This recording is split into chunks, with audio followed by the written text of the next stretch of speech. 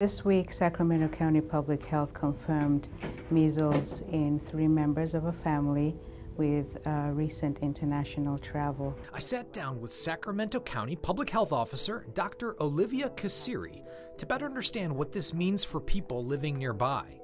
After all, measles is highly contagious. Symptoms usually appear in 14 days and include high fever, cough, and a red rash across the entire body. It's so contagious, you can catch it just by sharing the same airspace as an infected person within 2 hours of them being there. Fortunately, the Public Health Department says the affected family in Sacramento County had little interaction with the public before they got sick.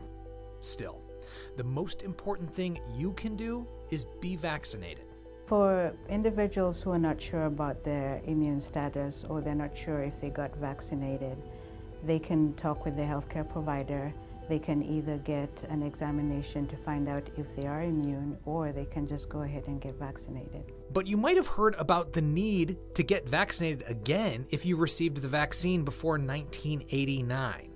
That's because prior to that time, a 1-dose regimen was the standard.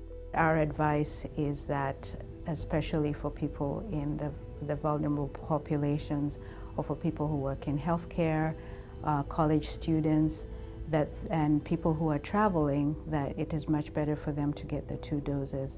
For other adults who are not in those high-risk groups, having at least 1 shot is adequate. Dr. Cassiri also told me that you can rest easy. There is no shortage of the vaccine.